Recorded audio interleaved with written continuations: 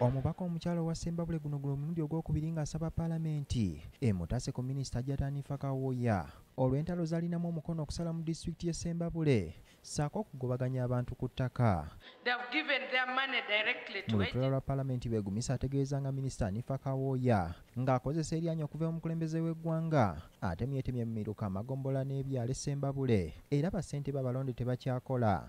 The political chaos in my district regrettably is caused by a Minister, Hanifa Banjirana, again, creating new districts in one of the county, just 3 sub-counties. She wants a whole district, and she says it's a presidential directive under parish development model. It has been already passed by last night, and everybody is on tension, demonizing all of us before our people. 2, our local council powers from LC1, protect me, Right Honourable Speaker, from LC1 to LC5. Honourable members, you listen to. Has been suppressed for a very long time, but now it's worse. Okusinziira kuona abatuuze bali mu kutya nga n'abamu abagezezaako okwawukana ku by'okusala mu disitulikiti basibiddwa so nga n'abalala batiisibwatiisibwa okutuusibwako obulabe. 5 people from Kafumu, Matete, have been arrested and they have been in prison 3 weeks on remand. They have not been tried. Their names, I can read them: Abasi Mutesa Sida, Timothy Senyama, Mayanja, and the rest I can lay on table. They're in Sembabule prisons on remand for 3 weeks now. I'm a woman member of Parliament. Honourable colleagues, bear with me. Omubaka ono wasinzidde n'asaba Palamenti emuwa obukuumi n'ab'enjuyi abagambibwa okutiisibwatiisibwa Kawoya.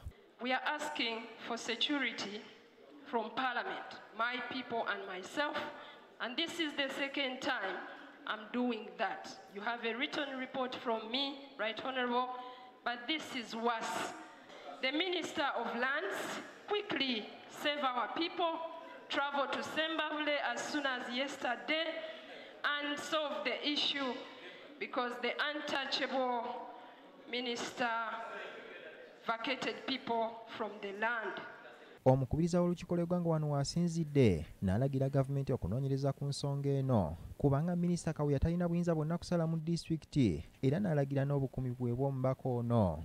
She cried and said, I have also been compromised not to allow her to speak. I said, this house is yours. Come and speak whatever you want to speak. Last week, I thought this issue would be resolved.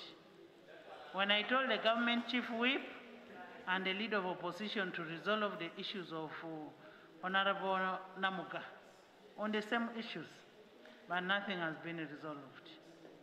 But I want to guide it this way. When you talk about Honorable Magezi, honorable members, under Article 177 and 179 of the Constitution and Section 7 of the Local Government Act,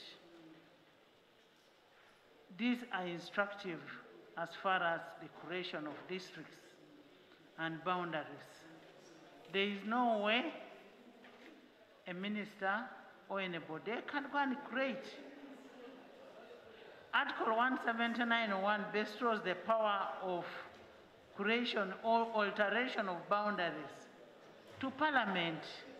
Amonga ategeeza nti Hanifa Kawoya yaloopebwako dda omubaka w'amawogola South Goleti Namugga okumulwanyisa. Ronald Kitanda ne Yuda Musisi, BBS Telefina, gy'otobadde. Let's wait for executive.